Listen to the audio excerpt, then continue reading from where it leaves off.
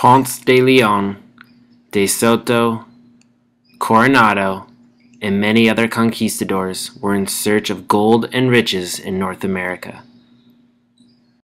Columbus was in search of a shortcut to Asia, but he wasn't the only one. From Europe, there was John Cabot, our Dumbledore look-alike. Also from Europe, Henry Hudson and Samuel de Champlain, who looks a lot like Sirius Black.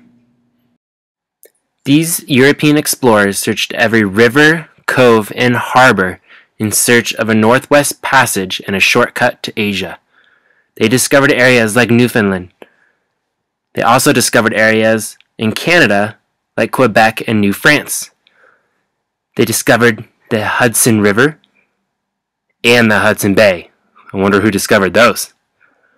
Enjoy today's lesson about the European explorers who searched all over the northwest region of North America.